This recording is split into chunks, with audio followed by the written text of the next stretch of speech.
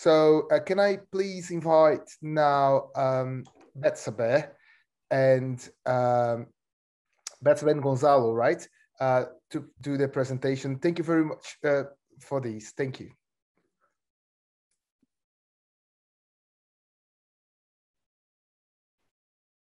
Can you see my presentation? Yes. Okay, perfect. So hello, everyone. My name is Betzabe. I'm a physics teacher from Chile.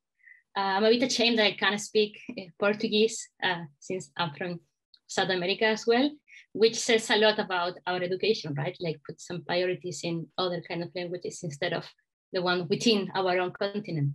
So now I think that I'm looking forward to learn Portuguese so I can learn more about your work and maybe talk to you at some point with the people like involved in this seminar. I have been doing my PhD research in the UK since 2018. And before that, I worked in a public school in my city in Valparaiso for 6 years, and as a physics teacher educator for pre-service physics teacher at the university as well.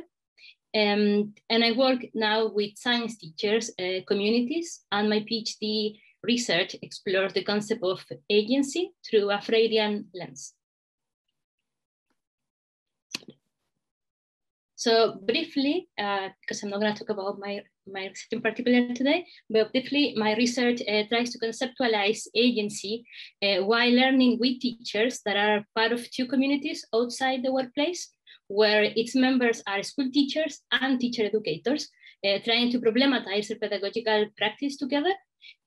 If we explore how the concept of agency has been studied in science education literature, except for some exceptions, of course, we can see that the focus has been mainly on students' critical agency or in teachers responding to different contextual issues such as a new curriculum or a new reform or resisted on implementing different policies, for example. But in my research, the focus is on teachers' agency, not necessarily as a response or adaptation, but on teachers' like reflections and actions moving towards a socially just work through the learning of science. And to do that, I conceptualize agency through the concept of hope, autonomy, and being more.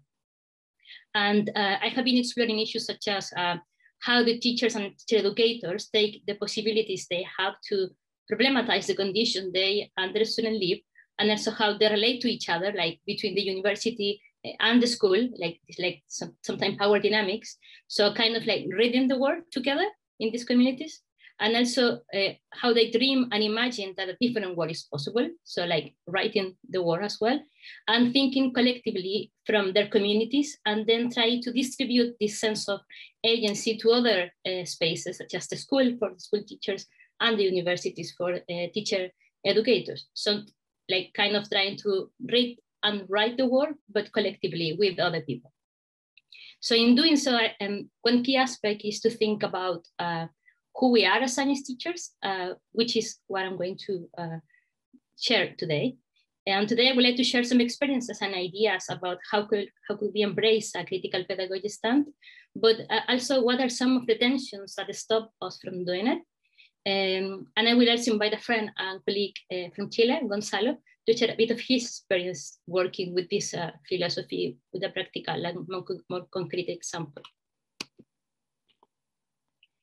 So maybe the reason why many of us are here is that we have the conviction that critical pedagogies are not a series of methods, but involves praxis, right? Praxis in the sense of what we think, what we do, that we believe that something different in this world is possible, that we believe that it's possible to change the structures that constrain the life of certain people, and that we believe that we can live with the world in a more democratic and sustainable way. And who we are is crucial in this task, and who we are as science teachers in particular is important, because our position as science teachers, we can see the intersection between different types of knowledge that give us like a privileged position to act toward that democratization and sustainable way. So critical pedagogies are not a framework to apply to the way we teach only, for instance, but also how we take the spaces we have and democratize them, making them more participatory, inclusive, less hierarchical, with shared authority, and with an acknowledgement of people agency. it also has to do with what kind of relationships we build and what kind of things we stand against as well.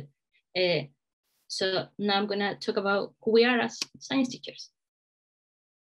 Well, who we are as science teachers is shaped by our context and historical conditions in which scientific knowledge plays a role as well.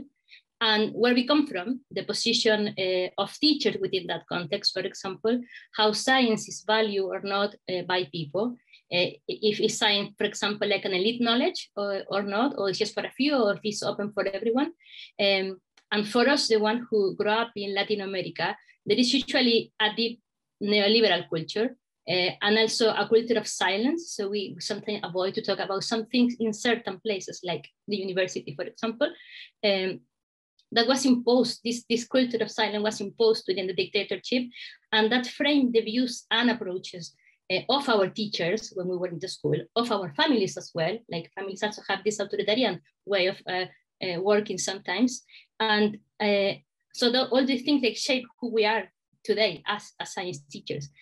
Also our biographies, the stories we have with the discipline at the school as students, at the university while preparing ourselves to become science teachers, or when working, preparing future science teachers as well. They're working usually in a science faculty. And also our political stand and how do we understand teachers' role as knowledge producers or knowledge consumers of someone else's ideas, for example. I guess that if we are here, it's because we recognize teachers as knowledge producers and the political role teachers have in influencing other people's views or the relationship we create with others as well, and the need for bringing politics back to science education, because otherwise we will continue having other people appropriating scientific knowledge for their own advantage. For example, how the misrepresentation of science is used to take positions such as anti-trans rights or against reproductive rights, and a lot of other things. I think that Arthur has a paper about that, so that's a good one to start. And there is also a structure that facilitate and constrain a critical stand, structures such as national policies for teachers' work, like national assessment, that contain our time to think on certain things, to get organized, to collaborate with other people. The science curriculum, when it's represented and understood as a prescription and as something fixed, for example, or the productivity logic within the university and the neoliberal values that are embedded within the university, like meritocracy or like individualism. So if we reflect back, and when I do this exercise of reflecting back to my story, like trying to become a science teacher and still, or like I try to think about this thing, probably many of us did not have, at least I didn't have, critical pedagogies as the way we were educated to become like science teachers. So unlearned banking and authoritarian pedagogies is a difficult thing because it's a normal thing for many of us in our story. And this also showed that task for the transformation of science education is not only for a school science teacher, but also for teacher educators, that there are not many research on teacher educator practices, for example, but a lot about teachers, as if they were the only one who need to change when there are other people that also need to change. And we need to reflect, for example, in the kind of pedagogies that teacher educators embrace when working with reservist teachers, as Haida was sharing yesterday, for example. And science education, even though it has been changing recently, thanks to the effort of many people in different places in the world, is still a conservative field. And who we are as science teachers is shaped by hegemonic views within the field, because we are educated usually in science faculties where there is a predominant view of disciplinary knowledge as an elite kind of knowledge, and particularly in physics faculties more. Betzabe, sorry for interrupting. It's feedback from the translators. Okay. If you can slow down just a little bit. Okay, thank you. Sorry. All right. I'm sorry. So, for example, some researchers have shown different types of hierarchies within science disciplines that are more deep sometimes in physics faculties. Hierarchies like, for example, instead of having an integral initial education where everything weighs the same, there is like this epistemic hierarchy that is reproduced by, for example, the tendency to reproduce a view where scientific knowledge is more important to other kinds of knowledge, like pedagogical knowledge or contextual knowledge. So they put more weight in scientific disciplines when we are like educating ourselves to become a science teacher. Also, the idea of citizenship that Isabel was sharing yesterday, a little bit about that. So how we understand students as usually future citizens, creating hierarchies between adults and young people, denying their agency and their role in society today, because they are members of the society today. And also research approaches working on or about people instead of with people, creating usually deficit narratives about other actors such as teachers or students. And of course, this is changing, which is good, but we need to push that a little bit more. And also there is a tendency to have a fragmented view of the world, separating the social from the natural, as if the world wasn't transdisciplinary. And those views, those hierarchies, permeate our educational praxis and how we understand teacher practice in small things such as our assessment practices, the relationship between science and the social world, the student's role in knowledge production, and the intersection of science and other ways of knowing to understand the world. So how can we change that? How can we unmake ourselves within the frame of a neoliberal culture where its norms and values permeate who we are? And also how can we unmake those values? And also trying to reshape our subjectivity and identities as critical educators in a constant making and learning. And we need to have spaces to rethink who we are. And one easy way of doing it is by thinking with others, like in this seminar, for example. I think that we are all learning with others in this space, and to problematize who we are as science teachers and who we want to be as well, and how to achieve that in concrete actions. And so some people call these spaces like, to use a Freudian language, like places for cultivating hope, that can help us to embrace a critical pedagogy stance in science education. Because if we don't have hope that things can be different, sometimes it is hard to move out of the fatalism of neoliberalism that they want to impose on us. So some examples of my spaces for hope, because probably many of us have different spaces for hope, and it would be nice if you can share them with me at some point, so I can actually imagine other spaces for hope. These spaces are happening right now, and I have been working with some of these spaces and learning with them as well. So the first one is teacher communities. I'm working with them for my research, where different science teachers and teacher educators reflect on how they are teaching science and what opportunities and problems they realize within their own practice. For example, their biases and their blind points on issues such as gender perspective, for example, or trying to find opportunities to work with teachers at the school or university outside the science to understand things like astronomy from a more transdisciplinary way, or history of science, etc. Also, partnerships between school and universities or local communities, not necessarily like a school, but also other kind of communities, using the territory to learn science, inspired by their surroundings, but also reflecting on the problems that they encounter when walking to the university or when walking to the school, because we see inequalities in our walks. That is something that we do every day, right? And another thing that I have seen as well is a Unit 0 in a school, where teachers are trying to move towards democratic classrooms through problem-posing education. And in this unit, like it's the start unit for every year for all subjects within that school. It's not part of the formal curriculum, and students have the opportunity to add issues they would like to explore in that year, and also to kind of frame the curriculum for the year with teachers. So it's like a curriculum making together, and they have been working with this approach for several years. However, there is usually one problem for these spaces, which is common for all of these three examples that I'm giving, which is time. These spaces are not part of what is valuable in a neoliberal culture, since they are more interested in the process rather than the product. And then they usually are not institutionalized, and people have to find out free time to do these kind of things. So then there is something we need to claim, that is our time, that is usually a commodity. Then in trying to take a more critical approach to education, we can also realize the need for reclaiming better work conditions, because capitalism makes everything a commodity. And also we need to challenge such view to have the opportunity to work on this direction, because cannot be like an isolated practice, otherwise it's going to be like an aisle, and it's not going to be like a common practice for everyone. So trying to like claim better work conditions is also part of our critical work.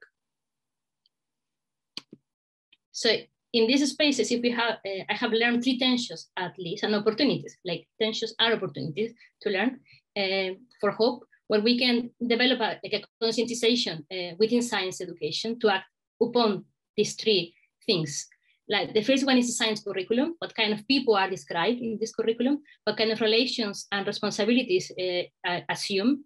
How do we use our territory to learn science, not only as a content, but also as a kind of knowledge that is needed to reflect on social justice in terms of environment, ecology, history. And one way is starting with our experiences. We live inequalities daily, so we see them, and we need to pay attention to them. Otherwise, students will learn that those are no problems if we don't care about them, if we don't talk about them. Another one is initial education. What type of narratives are we offering to future science teachers? Are we engaging with local communities to reflect on problems that can be understood through science? Are we creating collaborative spaces with the schools, not only for the practicum, but also to learn with teachers about educational context, pedagogical praxis, like giving teachers a different role. Because if what it means to become a science teacher with ethical and democratic practices is not discussed in initial education, other narratives are going to fill that space, narratives that are hegemonic in neoliberal societies, like meritocracy, individualism, elitism, that in science is deeper. And also students' agency. How do we understand students' role in the war? They have been key actors in recent social movements. Like in my country, we're having a new constitution thanks to student protests initially. So reflecting on these issues can help us to push the border of the field of science education to engage with critical pedagogies. And finally, before I give the space to Gonzalo, as Freire said, I know with my entire body, with feelings, with passion, and also with reason. So what kind of work students learn when they are going to the school and university? We are always sending messages to our students and to the people in general. So I think that's important to consider when we are taking a critical approach. And that's what Gonzalo is going to share now. Well, hello, everyone. Thank you very much for the invitation, Betzabe. I'm here to share a piece of my ongoing research in my PhD. I'm a physics teacher as well. I'm from Chile. And I want to say that I'm really happy to be here sharing this a small piece of my work with you. I'm happy to be sharing with my friend from Brazil and all the lovely people that I can see here in this meeting. So this is the title of my project. Is connected with Betzabe's presentation. The title is Critical Scientific Literacy and Environmental Education Through the Learning Outside the Classroom. So I would like to present my project, which is an approach to connect the learning of science outside the classroom with critical scientific literacy. Obviously, and as you know, we are living in this climate emergency. We are living in an unstable planet due to anthropogenic emissions and the global warming accumulated during the time. We are living the effects on nature and on human systems as well. And as a consequence of the accumulation of these carbon emissions during the time, the temperature is increasing, producing a lot of anomalies in all the natural and human systems, as I said recently. This is a graph very updated from last March. And as you can see how the temperature is still increasing, affecting a lot of ecosystems in our planet. For instance, the atmospheric carbon dioxide is being absorbed by the sea, producing different reactions with the shells of a lot of animals and animals in our sea. As a consequence of the reaction, see how the shell of the theropod, for instance, is being deformed and is affecting the change in the pH conditions due to the exposition to the elevated CO2 concentrations. Also, another example can be seen in sea turtles. One example of the impact of the increase of the temperature and the global warming can be seen in how the proportion of female turtles is changing due that the sex is connected with the temperature. So if we are having a small increasement in the temperature, like a 0.5 degrees in the temperature, we're having more female turtles. So the proportion of turtles, female turtles, is increasing, putting in danger the evolution of the species and the sea turtles in our planet. Obviously, it's not only animals and species from the natural world affected by this. We're living a big movement of people, a lot of migrations in all over the world. We're seeing a lot of floods every day in the news. And some people is trying to track what is happening in the world and the different regions. There is a specific atlas, the Environmental Justice Atlas, which is trying to develop this concept, the ecological distribution conflict, which are social conflicts that arise because of the unequal distribution of environmental benefits. This atlas, at the date, has 960 socio-environmental conflicts in our region in Latin America. That is an average of 48 conflicts for each country. And in contrast, as you can read here, the same map is showing 533 conflicts in Europe. That is a big difference with our region, showing only 14 on average for each country. In the case of Chile, we have a very good map about the environmental conflict. The National Institute of Human Rights is gathering a lot of conflicts that we are having in our country. At the date, we have 127 conflicts. 70 of them are active, 33 ongoings, and 24 closed. This is very bad, considering that when I started my PhD in London, in UCL, I was thinking in using this map, but 2 years ago, we had 115 conflicts. And 2 years after, we have 22 more conflicts at the date. This is a very good platform which can be informed to the people what is happening with these environmental conflicts, showing, for instance, what are the sectors affected by this, how the indigenous communities and indigenous territories are affected by the environmental conflict. And it's a very good opportunity to do something and to use this platform with the science curriculum. In my case, I'm using a specific conflict that we have here in the metropolitan region in Santiago, the capital of Chile. And the name of this conflict is Alto Maipo. Alto Maipo is a company from Austria, which is developing 2 hydroelectric power stations. One of them called Las Lajas, which is producing 277 megawatts of energy, and the second one in the same place, 274. But also the company is developing 2 different more or 3 more projects in the region, also in Colombia.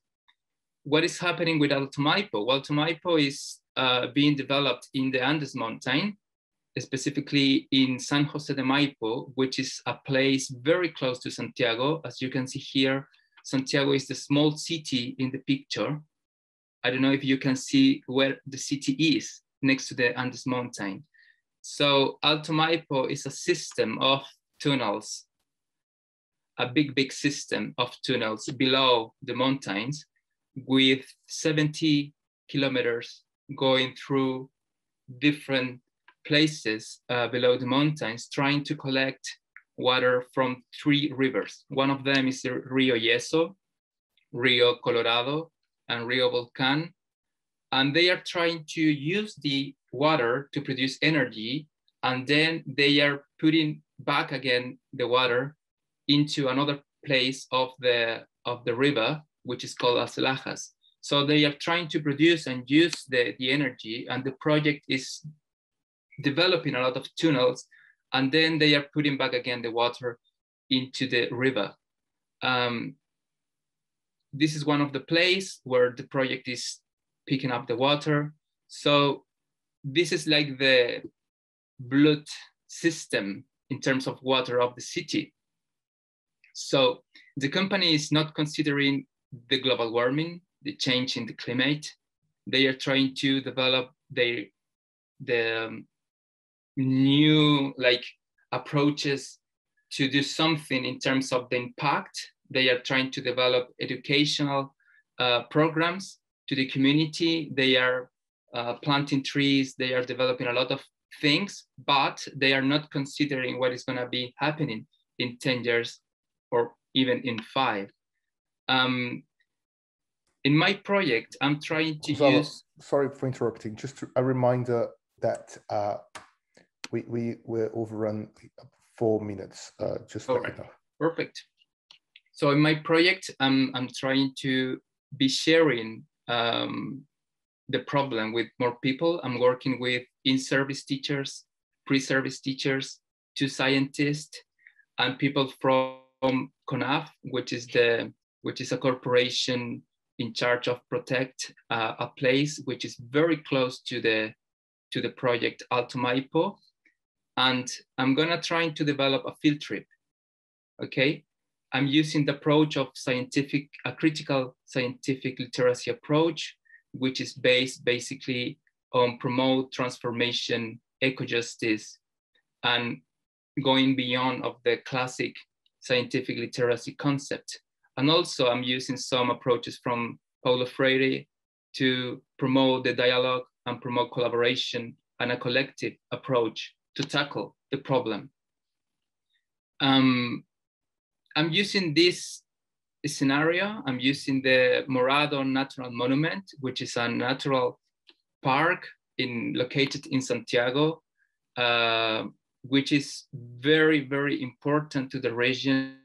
It's a place visited by 15,000 people by year. And this is a place, so there is a big glacier producing basically the water that we are using in Santiago, in the capital, and also is responsible for the rivers, the creation of the rivers in the place. And obviously we have a lot of diversity there. We have a lot of native and endemic species, and foxes, condors, a big flora and fauna in the place. And what is happening with the project? Literally, Alto Maipo is going below the El Morado Natural Park. So I'm trying to use that scenario to carry out a field trip in that place with all the partnership. I'm using a research practice partnership to develop this project and trying to connect science. So this is a natural laboratory for us, but also we can promote a critical approach and a critical scientific literacy using the environmental conflict. This is the tunnel, so you can see how the tunnel is going below the Andes mountain, affecting all the species and affecting the ecosystems on the surface. The law in Chile is not protecting the natural park because it's based only on the surface, and everything what is happening below that is not protected by the law. So you can do a lot of things below the mountains, but you can do nothing on the surface. But it's not protecting what is happening with the animals and the flora and with the glacier, indeed. So that's my project. At the date, we are fighting against the project. A lot of people is moving against what is happening there. And I wanted to share this with you to contribute to Betzabe presentation. Thank you very much. Obrigado.